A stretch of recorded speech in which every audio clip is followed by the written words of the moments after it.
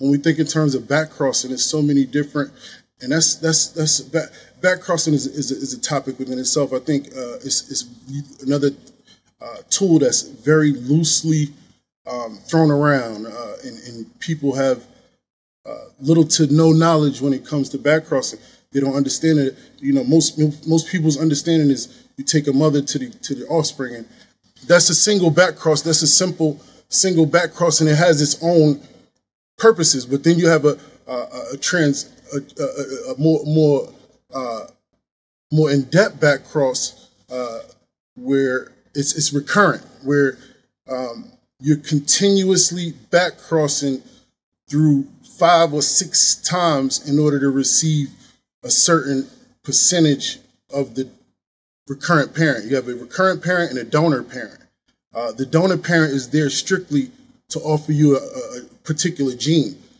So that gene is going to be fixed into your elite line versus you could, and this is when having knowledge gives you confidence, because in many cases you would take your elite line, whatever it is you're working, let's say it is missing one particular thing like mold resistance, but other than that, it's top-notch perfect.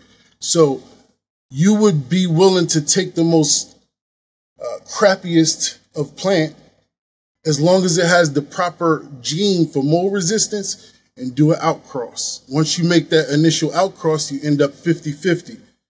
That 50-50 you're going to select based on that gene that you're tracking down, which is mold resistance. You go back to the recurrent parent on a back cross. That then makes a new population of 25-75. Which means 75% identical to the recurrent parent, 25% to what we know as the donor parent, because we only need one thing from it. And as long as we continue, the further we continue to back cross to the recurrent parent, we push out the genes for the donor parent until eventually we end up with about 98.6% at about six times, if my math might be wrong, but about 98.6% identical to the recurrent parent, but only maintaining one thing, which we selected for, which is that mold resistance. So everything else, the not frosty, the runt, all of that stuff is pushed out. And that is that's a real back cross. A single back cross is a little bit different. It's going to give you the ability to take a gene from one parent and introduce it into the background of another parent, but it's 50-50 still. So you still have 50% of the genes from the donor and 50%. So it's going to be a much faster result, but a lot of work that needs to be done behind it versus a recurrent back cross, which you can, instead of just introducing a new gene, you're fixing the gene. And then we have the third back cross, which I'll mention real quick, and I won't keep rambling on, but it's a test tree. A test cross, I'm sorry.